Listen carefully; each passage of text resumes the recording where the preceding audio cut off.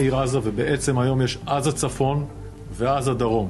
The Israeli military has divided Palestine's Gaza into two, marking a new stage in Israel's ground invasion. With a plan in place for troops to enter Gaza City, Israel's division of the occupied territory has sparked questions about the future of the besieged Palestinian enclave. Israeli Prime Minister Benjamin Netanyahu has also stated that Israel seeks to indefinitely control Gaza.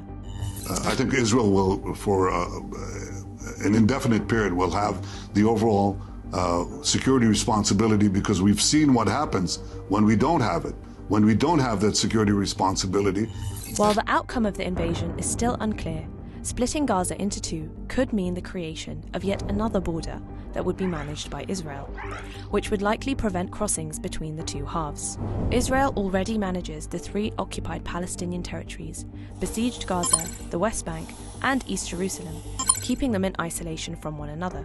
Israel even uses a colour-coded identification system issued by its military.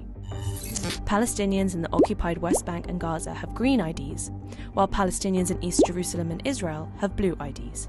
That can affect everything from freedom of movement and employment opportunities to a family's ability to live together. It is illegal for a Palestinian in the occupied West Bank to travel to Gaza or East Jerusalem unless they have a special travel permit from Israel. The same is true for Palestinians in Gaza, which has been under an Israeli blockade since 2007. Israel has prevented professionals, artists, athletes, and students from pursuing opportunities within occupied Palestine and from travelling abroad, with few exceptions. For a Palestinian to leave Gaza, they have to receive a visa from the country they wish to travel to. This is challenging, as only a few countries have visa-granting offices within the besieged enclave. If they need to visit a foreign embassy in Israel or Egypt, they must first apply to leave Gaza via Israeli authorities. But they rarely receive responses, or they are granted permission after their requested travel dates have passed.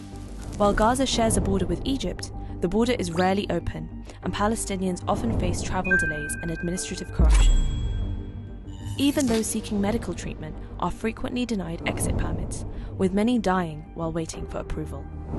Within the occupied West Bank and East Jerusalem, Palestinians must always carry their IDs for internal travel due to the hundreds of checkpoints interspersed within the territory.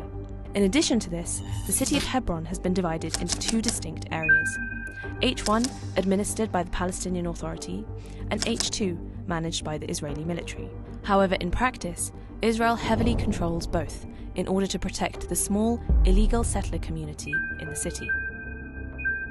Palestinians in occupied Hebron are banned from driving or walking on certain streets, preventing them from accessing shops and even the main entrances of their homes. Such policies have been described by numerous human rights organizations as constituting a state of apartheid.